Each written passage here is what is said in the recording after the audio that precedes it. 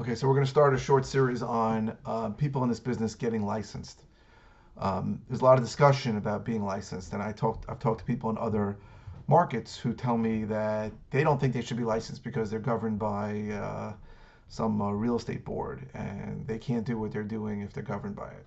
I don't know anything about that. In New York, I know our LIBOR, the Long Island Board of Realtors, has no problem doing what we're doing, being licensed. I think in 99% of the places in this country, if not all, it's okay being licensed. Some people have sort of incorporated into their pitch to sellers that that realtors stink and don't deal with them and they're horrible.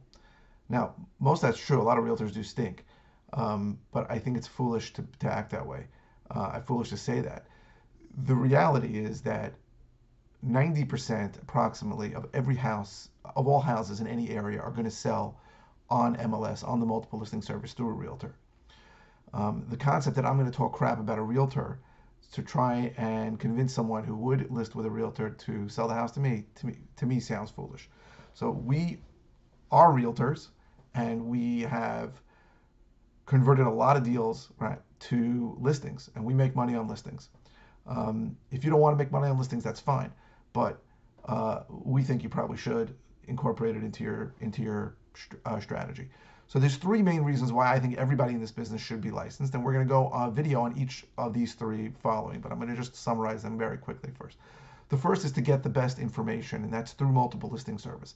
If you're running your business through Zillow or other way, you're not getting the best information. Having access to that is really important, and as a realtor, you have that. Now, there other ways, sure, but it's still important and the easiest way to get it. The second is what I just said, is to convert deals into listings. You're going to go on properties, people are going to tell you they're motivated. You're going to get to the property, it's going to be in great condition, they're going to want retail price. It's foolish not to try and make money off that. You already spent money on the marketing. And the third is to list your own properties. If you're doing even wholesale deals and it's legal in my area, I can put a property on that I don't own. I can't represent that I own it, but I list it as a contract vendee, and we get more people that way. And we'll talk more about that in a few days.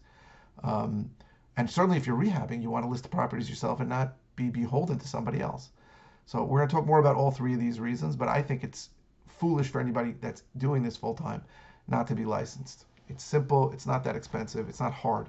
And we're going to talk more about why in the next few days.